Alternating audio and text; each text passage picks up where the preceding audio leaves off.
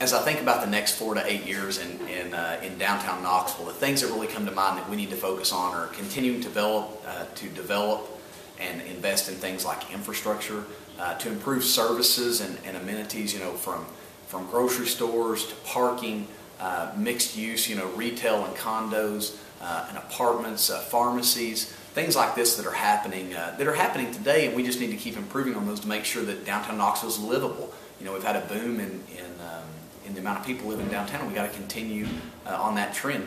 Number 3, we need to work to develop the first ring communities to finish the vision that Bill Haslam really laid out for Knoxville. We have a lot of planned projects. Let's look to invest in those and see those to fruition.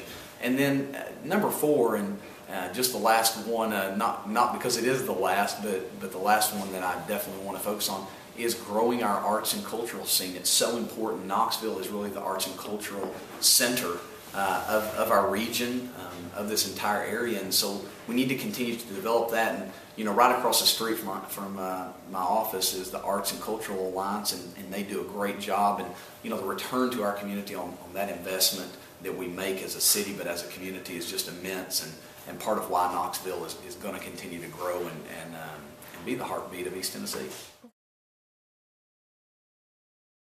Downtown Knoxville being vibrant and growing is going to grow our whole area. I've said many times, if we're thinking of Knoxville and economic development or anything like that singularly, then we're thinking the wrong thing. We've got to think regionally when we think about this area, and Knoxville helps attract businesses to the surrounding area. It helps bring a vibrant cultural and art scene to all of the surrounding area, and that's why a strong downtown's necessary. I moved my office downtown because my employees wanted to be around a vibrant, city core and see people and walk over to Market Square and be down here when festivals happen. So I think those are the same reasons that everyone wants to see a vibrant downtown. When you're looking to grow off of the successes that you've already had, and we've had so many successes downtown. That's why now we need to take what we've done in the core in Market Square and doing on Gay Street and some of the others, and expand that out to some of the corridors, whether we're talking about Chapman Highway or Magnolia or Cumberland Avenue or North Central like we've done. Those are the next steps to build that and to include our communities, because we're never going to really have the kind of city that we want if those first ring neighborhoods aren't included in the city. They've got to be connected by bike lanes and sidewalks and greenways to downtown, and that includes South Knoxville. That's why I'm so excited about downtown, because of the opportunities. We have over $300 million in planned projects downtown Knoxville, from South Knoxville Waterfront to the Magnolia Corridor, I-275, North Central and things that are going on there. There's just so much, that Chapman Highway. There's so many things that we've put plans together for. Now we need somebody that can execute those plans, the plans that Bill Haslam started, somebody that can finish the plans that he laid out there. And I've made the argument many times that it's going to take somebody that understands business, that can go out there and sit across the table from a CEO that's saying, well, maybe I'm going to move my business to Knoxville. I'm looking at 2 or 3 other places. Why Knoxville? And I think it takes somebody that can sit across that table and say, well, I actually have a small business in Knoxville. My business is downtown Knoxville. This is why Knoxville is a great place to move a business, start a business, grow a business. Sure, we'll talk about quality of life, and that's something I talk about with making Knoxville the most walkable, bikeable, runnable city in the Southeast, but we've also got to be able to talk business and why it's a great business climate, and make sure it is a great business climate.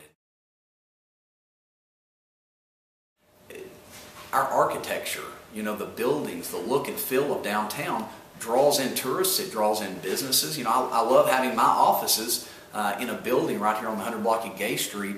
It has a great feel to it, it has a great history to it, and so I think for economic purposes, I think for making sure that we're preserving our heritage and our history in Knoxville and telling the story of Knoxville, for tourism, for so many reasons, we should look to preserve anything that we can downtown.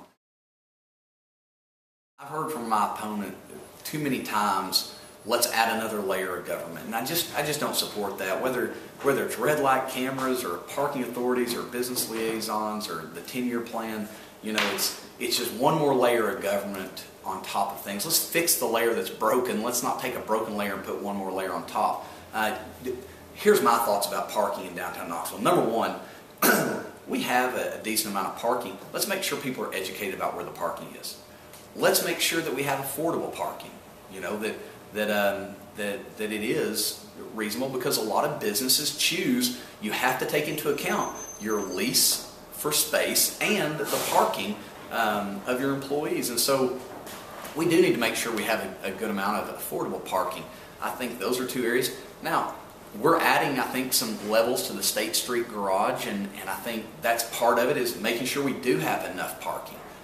So those three areas, making sure we have enough, making sure we're educated about what we do have, because I think the perception is out there that there's less parking than what there really is. I see, you know, the city took it from a free lot and then started charging. I think it's either $40 or $45 a month now, and not that that's expensive parking, but here's the point, and this is what I say about, you know, sometimes government or people that run these offices in government, with all the best intentions in the world, they've never created a job.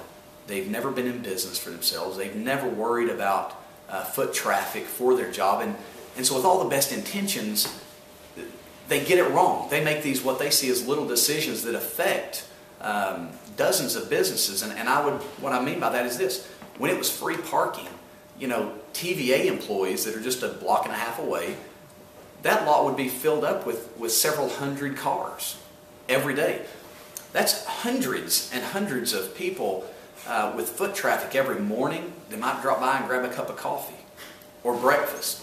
You know, that might in the evening come home and get something. And whether it's Harry's over here or Slam Dot or the Arts and Cultural Alliance or, you know, 11 up the street that's, you know, all of these businesses require foot traffic. You know, there's some businesses talking about going in there. If we were to add 600, 700, 800, 1,000 people a day extra walking by this area, that's the difference between making it and not making it. And the city didn't do this on purpose. They didn't try to put these businesses out or kill foot traffic. But at $40 a month for 8 or 10 cars that pay that, it's not worth the trade-off. You know, and so for someone who's never been in business, they don't understand that foot traffic is life or death for that business, you know, staying here. And to me, the property taxes that are paid here, the gross receipts, the jobs that these businesses can create, that's worth more than the 10 cars that pay $40 a month to park down here.